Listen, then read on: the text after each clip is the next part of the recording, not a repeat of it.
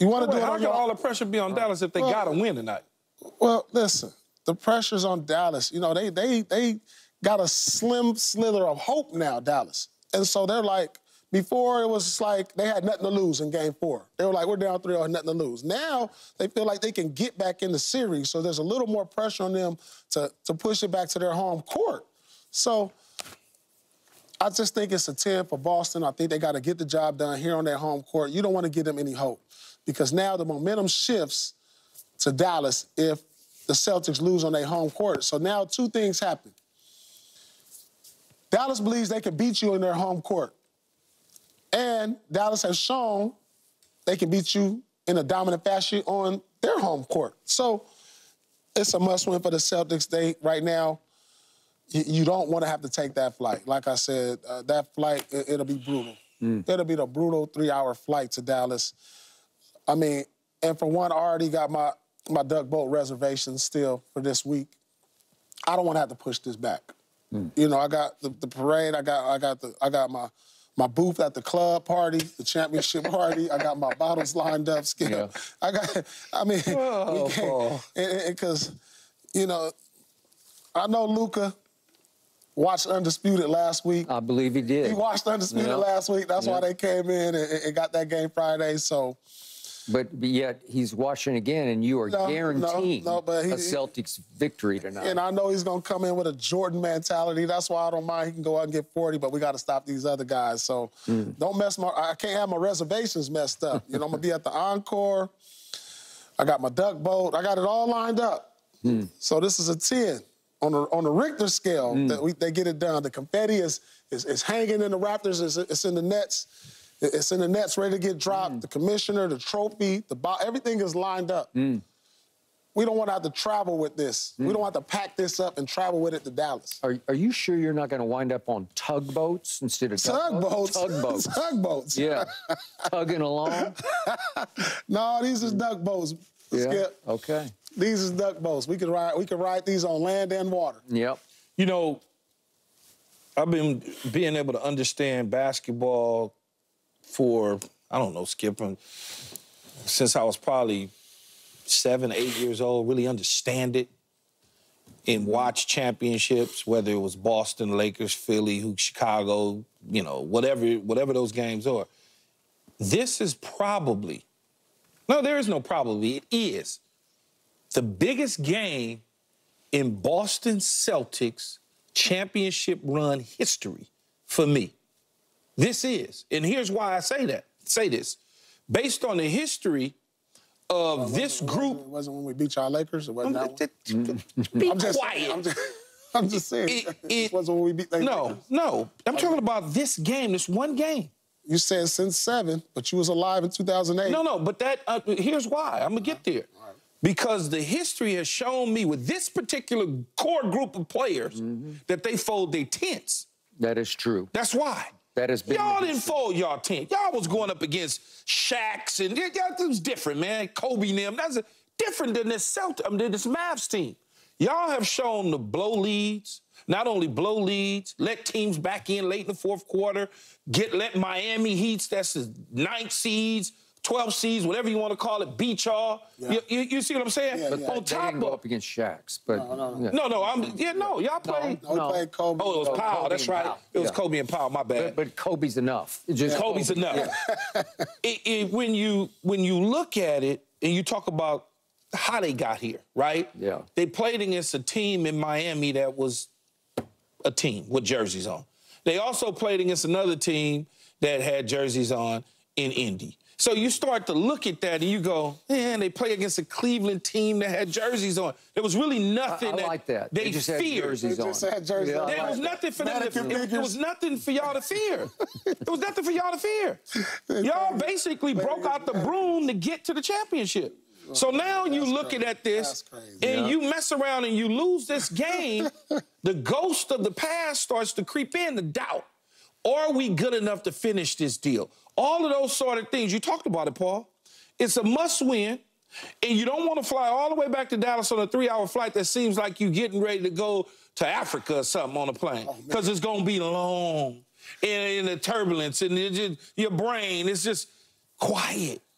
the lights off, no one wants to eat. They sick to their stomach. And then you're going into an atmosphere that just popped you by 38.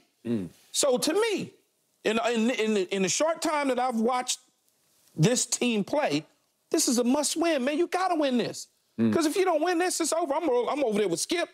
I'm not messing with you no more, Paul. You go 3-2. I'm going with Skip. If we lose 3-2, yo, it's over. It's over. Yeah, I gotta get in. So you saying I'm getting off the boat because I can't swim anyway, so I gotta have a life jacket on. Don't be laughing, Skip. So what you saying is it's gonna be 156-1? If y'all lose this one, if we lose this game, so that means that means a team that hasn't that's lost what it means. 3 in a row games. That's what it means. All year is not only gonna lose 3 in a row, but they're gonna lose 4 in a row. We talking about all year in the regular season. You would not face the same type of obstacles. You have not had this type of pressure. So losing 2 games in the regular season, or losing 3 games, even 4 games or 5 games in the regular season is not the same as losing 2 in a championship. No, it don't matter. But you build habits. You build these habits during the regular season. And guess what your habits are? That we don't lose back-to-back games. But you've been known to choke. You said it earlier, Key. When they lost those back-to-back games, it wasn't a way-home situation. I understand it, but it's also the regular season. It's not the playoffs. Okay. Y'all choke in the playoffs. Y'all have choked. Put it that way.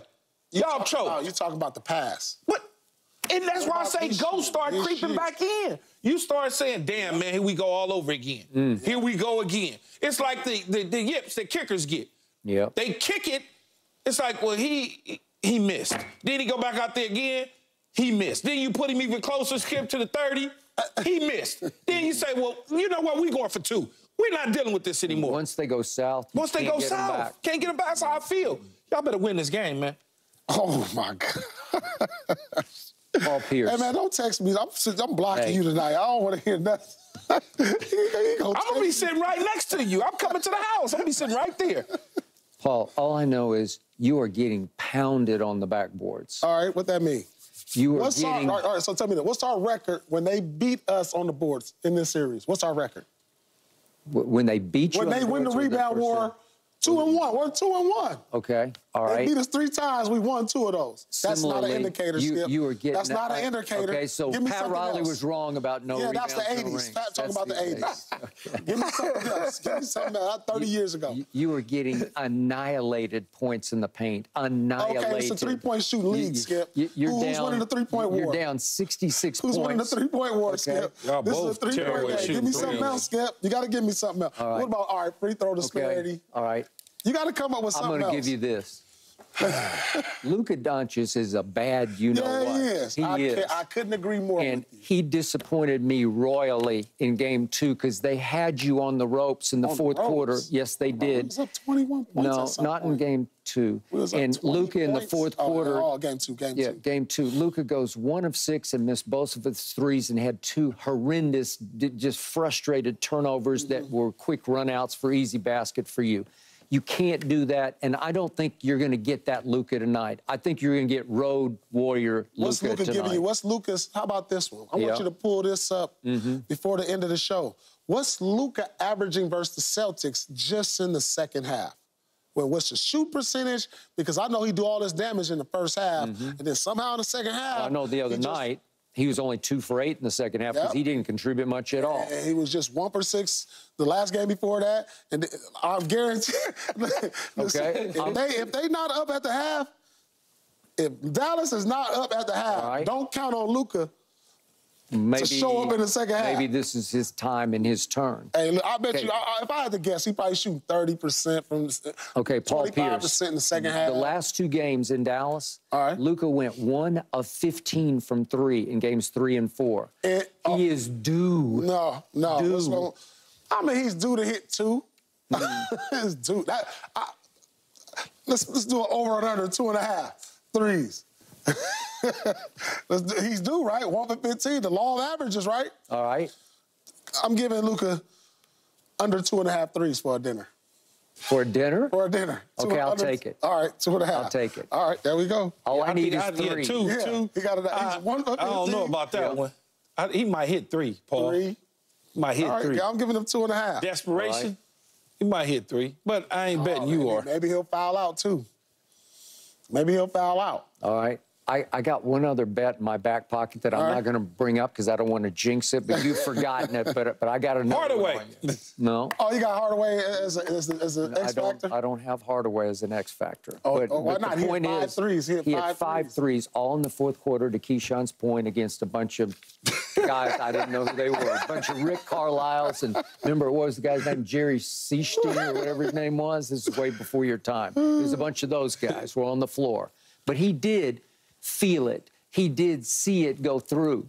He is not your... Girl, you're not... Okay, wait. You're not about to sit over here and tell me that about Tim Hardaway Jr. Tim Hardaway Jr. is not your basic, common, everyday role player. He's not...